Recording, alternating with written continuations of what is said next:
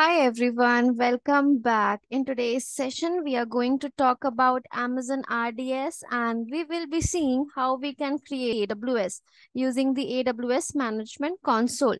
So let's get started. Amazon RDS. So in today's agenda, we will be going to talk about what is AWS. We will be also understanding some brief introduction on RDS. We will be seeing the types of RDS. We will also be checking on the features of RDS and we will be seeing and hands-on. So what is AWS? AWS stands for Amazon Web Service. It is a comprehensive cloud computing platform offered by Amazon. AWS provides a wide range of cloud-based services that enables business and individuals to build and deploy applications and manage their IT infrastructure. Some of the popular services offered by AWS are EC2. It's a compute service. S3, it is a storage service. VPC is a network service, RDS is a database service, Lambda is a cloud function service, and many more other services also. There are a wide range of services offered by AWS. The AWS platform has become popular due to its scalability, reliability, and flexibility, plus including the security also, allowing businesses to leverage cloud computing power without the need for significant upfront investment in their infrastructure. So this is all about the brief introduction of AWS. It's a cloud service provider and we count on the scalability, reliability, flexibility, operational overhead, and the security offered by the AWS. It has a lot many types of services it offers like EC2, S3, VPC, RDS, EBS volumes, many more services are there, machine learning services, AI based services also. Depending on our business requirement, we can go and select the services we need and configure the system likewise.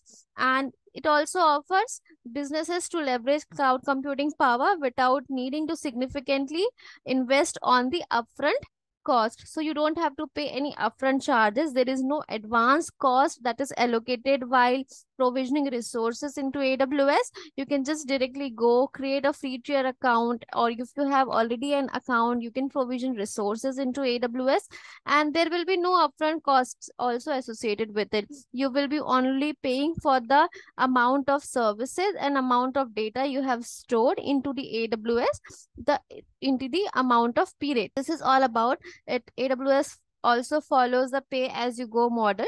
So you don't have to pay any upfront cost also into the AWS account. Moving ahead, we would be understanding today about RDS. So Amazon RDS basically stands for Relational Database Service. It is a web-based service that makes it easier for us to set up, operate, and scale a relational database into the AWS cloud.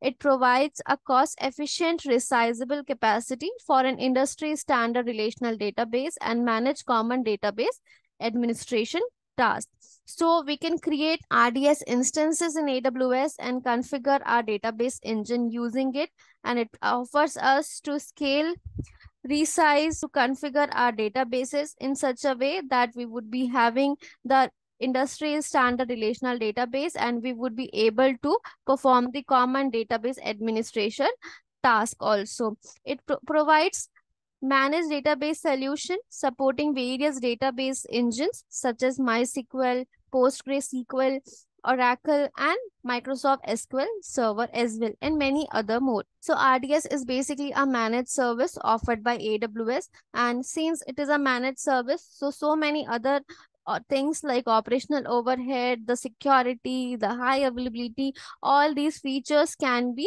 automatically integrated with AWS, and we have to worry less about the management of the database. And it also supports many more various type of database engines like MySQL, PostgreSQL, Oracle, and Microsoft SQL Server as well. Now we would be understanding about types of RDS. So Amazon RDS for MySQL, it provides a managed MySQL database service that is compatible with the MySQL database engine. It offers features like automated backups, automated software patching, and scaling capabilities.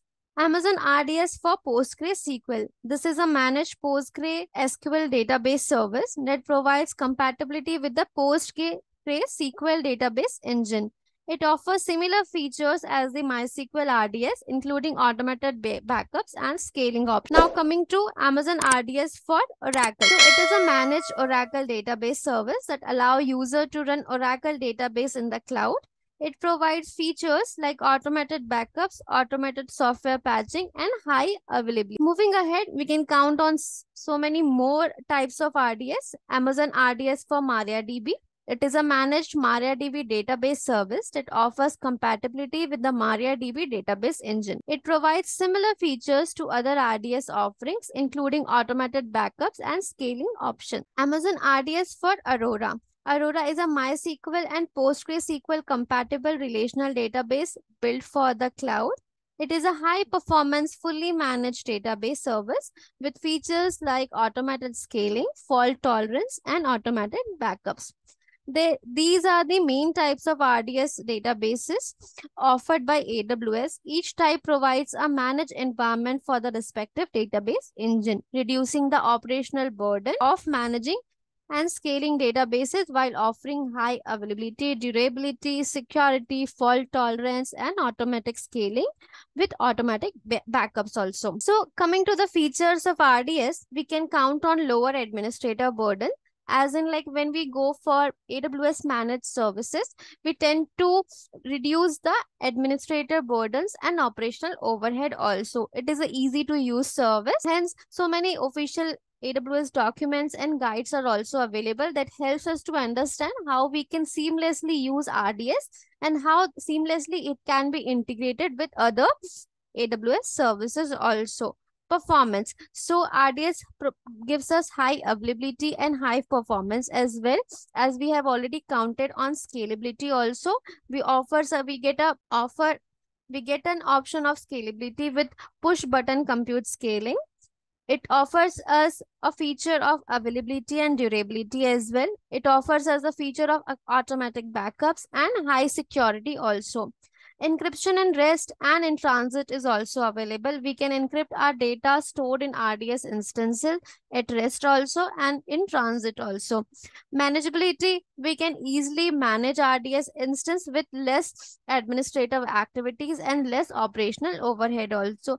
Monitoring and metrics. So it is a AWS service and fully managed AWS database service, and it can be seamlessly integrated with CloudWatch and other open source monitoring tools also, so that we can configure monitoring and metrics and get all the logs to the CloudWatch and other areas. Cost effectiveness, it is a cost effective feature and it is a cost-effective service offered by AWS. Pay only for what you use. So as we always consider, there is no upfront cost to use any of the AWS service. Hence here also you don't have to pay any upfront cost and you only pay for whatever duration you use the database instance. This is something more I would like to count on, like Amazon RDS versus Amazon EC2. So many times I have heard of a question like we can configure databases in EC2 instances. I agree on the point. So EC2 instance, if you know, it's a compute service provided by AWS. And Amazon RDS, it's a database service provided by AWS. Since Amazon EC2 is a compute service, there also we can configure, install, and everything can be done using the databases also. Like we can install MySQL client, we can install MariaDB database also into EC2 instances. But the things are like the management of those standalone databases servers are very high. And you cannot count on AWS for certain things like availability, security, and other features also. So this is something that we would definitely consider before, provisioning any database server into AWS, and why we should be using RDS over EC2 instance. So these are some of the features like application optimization. So this is something the customer only count on, like how you are going to configure your application and how your application is going to use a particular database. That's totally up to you. Either you use EC2 instance or you use RDS instance. Coming to scaling capabilities, when you use EC2 instances for databases, the scaling is depends on you. Like you have to manage, a customer or client has to manage all the operations related to scaling. But when we create RDS instances, we have automatic scaling and automatic backup features also that helps us to reduce the operational overhead and makes us less worry about the scalability of the database instance. We also have an option of read replicas and multi-AZ databases also that helps us to give high availability as well. So coming to the next feature, that is high availability, we have just now discussed. Like when we consider EC2 instance for our database, we have the customer has to manage the high availability part. Okay, and when we use RDS instance, high availability is also managed by AWS. You can use multi-AZ database instance also. And when we count on databases backups, so if you use EC2 instances, customer has to carry the backups and regular snapshots of the EC2 instances. Rather, being into using the RDS instances, we can consider this service as it will be managed by AWS only. Database software patching is again one feature that customer has to manage while using EC2 instance for database. And if we use RDS instance, AWS will be taking care of it. Similarly, database software install.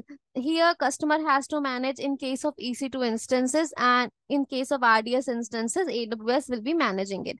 OS patching is similarly, customer will be managing it in case of EC2 instances, and in case of RDS instances, AWS will be managing. Coming to this software maintenance and hardware lifecycle, this is something that is run by the backend of the AWS. So it will be taken care by AWS in both the environment. So seeing all these features, we can consider RDS instance over EC2 instance, because every other feature like app scaling, high availability, database backups, database software patching, software installs, and OS patchings also, these are some of the most burden and highly time-taking tasks that if we do it with ourselves, it would cost us so much of time and so much of operational overhead also.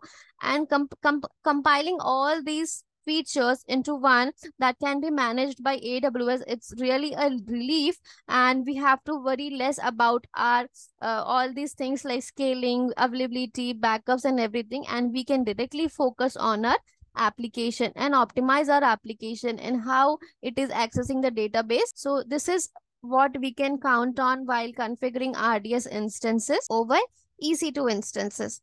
So now let's get our hands dirty, and we will be doing a hands-on session now, and we will be seeing how we can create an RDS instance into AWS.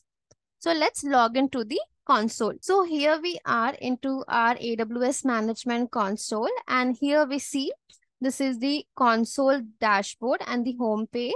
And here we see in the recently visited services, I see RDS. If you don't find it here, you can go to the search bar given here and search for RDS. It's a managed relational database service offered by AWS. We'll click on it, and here we are into the AWS RDS. And here is some of the menu given here that we can discuss in the later sections.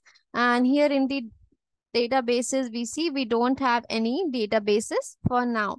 Okay, so let's create a database and see how it works. So first of all, we can create on create database, and here we have some basic configuration and options that is required to be selected while creating a database. So we will be going with the option of standard create, and database engine for now we are using MySQL. As you all know, MySQL is the most popular open source database, and it's MySQL on RDS also offers the rich feature of MySQL as well. So whatever feature you get with MySQL, same features will be coming with the RDS also. So database engine we are selecting here is MySQL. Here in the version section, I'm keeping it as default. And here in the template section, choose a sample template to meet your use cases. So we are not doing it for the production or dev test environment. We are just doing it for the demo purpose. So I will be selecting it free tier. Use free tier to develop new application and test existing applications also. So you can choose the option as free tier. So here I have mentioned a thing of availability and durability, like multi-AZ DB cluster we can create. These options are currently disabled because we have chosen free tier. If we go here with production database, okay, for high availability and fast and consistent performance, we can have all these feature also, like multi-AZ DB cluster also. You can create multiple databases and cluster them together for high performance. Okay, so all these features can be enabled when you go with a production database. But we are going with free tier one, so that's why these features are disabled for now. Coming to the settings part, DB instance identifier. So we will be giving as database. Let's give it as database. Credential settings, the master username we will be giving as admin. And here I will be using a master credential. So I have provided the master password, and this is my master username, and this is my DB instance identifier. And here we will be going into the instance configuration. So I'm just choosing the default configuration for now, the DB-T3 micro instance. Okay, that is eligible for the free tier one. Okay, with 1 vCPU and 1 GB of memory. Coming to the storage type, we are using general purpose SSD GP2. And here we are using 20 GB of memory. You can change it as per your requirement, but since we are doing it for just for the demo purpose, we will be keeping everything as default. And storage auto scaling, we can enable storage auto scaling also. That helps us to increase the storage after a specific threshold has been increased. Okay, and connectivity, if you want to connect this instance with any of the EC2 instance or some of the other things or other AWS services, you can use this feature also. But currently we don't want. And here in the VPC networking part, I'm giving the default VPC, DB subnet, everything. Here, just make sure, as a rule, we should not be keeping our database, providing databases with public access. But since we are doing it for the demo purpose, we will be keeping it as a public access. We have to provide our database public access. So we should be able to log into it. In the VPC where we want to launch these instances. So for VPC security group, let's create a new security group. Let's click on create new and my DBSG. Okay, and availability zone, we can give AP1A, 1B, and 1C also if you want high availability. Okay. And RDS proxy if you want. I don't want it for now, so I'm not selecting it. And database authentication, we have to make sure database authentication option is password authentication because we have given the master username and password. Okay, coming to the monitoring part, we can enable monitoring also, and this will be using CloudWatch monitoring. Coming to the additional configuration, just click on it, and here we have to provide the initial database name. So we can provide my DB name like this. Like if you want to provide like demo, test or anything, you can provide like that. And I'm using here my DB name. If you tend to forget things, just make sure you copy this and keep it somewhere so that once you get a chance to log into this DB instance, you will be knowing this. So my DB instance name is my DB name, the initial name of my database, my DB name. Okay, and this is everything keeping at this default. The backup retention period, the number could range between 1 to 35 for how many days you want your backup to stay with you. Okay, so you want your backup to stay for 0 days if you don't want to keep it, or you can keep it from 7 days, like for 1 week you want your backup, and after that it will get removed or cleaned. Okay, backup window, no preference. Okay, if you want backup window also, you can choose it. Backup replication, if you want to replicate your backup from one region to another region, you can use this feature also. And as we have talked about encryption, that helps us to keep our data secure and encrypted at rest and while in transit. So you can use this feature also. This is the AWS KMS default RDS provided key.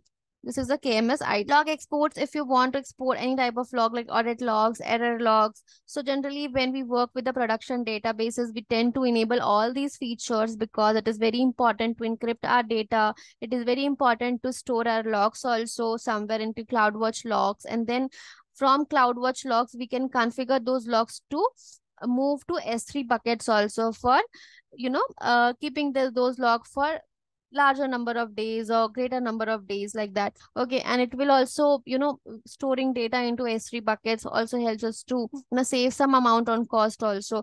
So we can configure CloudWatch logs also, but for now I'm not enabling or not choosing any of the logs to export to CloudWatch. And this is the IAM role that is already been there, and this is the auto selected role.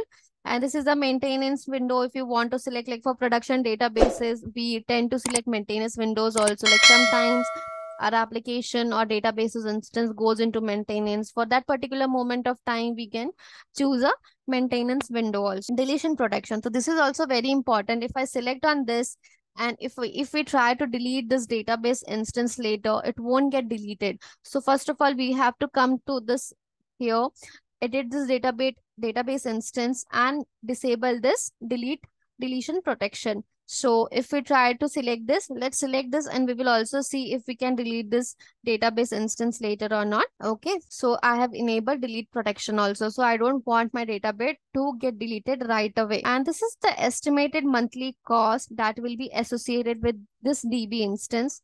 Okay, this DB instance is costing me this, and the storage that we have used, the GP2 storage with 20 GB of memory that we have just now used, will be costing me 2.62 USD, and the DB instances would be costing me 18.25 USD. Okay, this is the cost that is associated.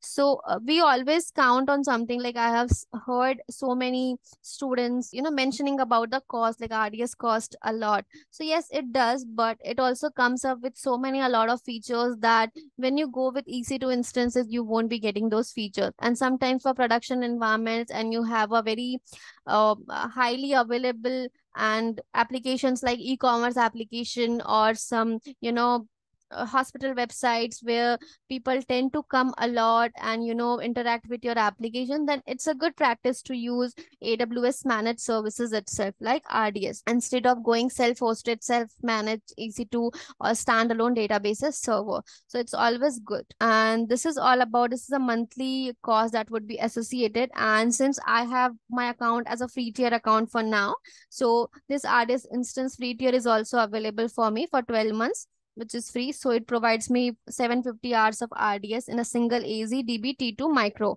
or all this instance type with 20 GB of general purpose storage, that is free for 750 hours total. It could be for 12 months also. And it becomes like, if you tend to use 750 hours into 6 months itself, so that free tier feature would be over. And if you can use it for 12 months also, after 12 months, if you have only used 600 hours, so the rest 150 hours won't get counted. And after 12 months, this free tier account will be over. Okay, so this is all about the basic thing that we have covered so far, and some minor changes and configuration we have did, rest keeping everything as default. Now we'll click on create database. So our database is into creating state for now, and this might take some time, at least 3 to 5 minutes or 7 minutes. So the status is creating here for now. This is the database identifier, and region in AZ, and the size. This is the basic details we have been given here. And so let's wait for some time, and we will be back once the status is ready or active. Okay, so now the database instance is ready and the status says it's available.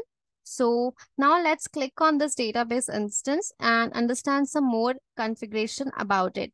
So this is the basic summary of this database instance. This belongs to class db.t3.micro. The AZ is AP South 1C. And this is the connectivity configuration. This is the database endpoint. We can use this endpoint to connect with this database instance.